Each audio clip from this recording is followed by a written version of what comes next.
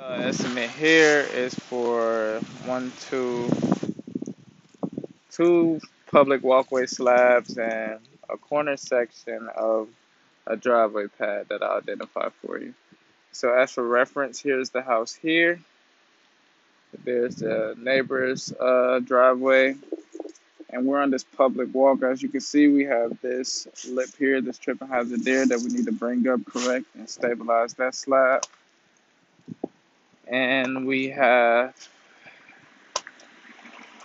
this slab here. The goal there will also be to bring that up, correct this tripping hazard, and stabilize the slab, as well as for this corner section here.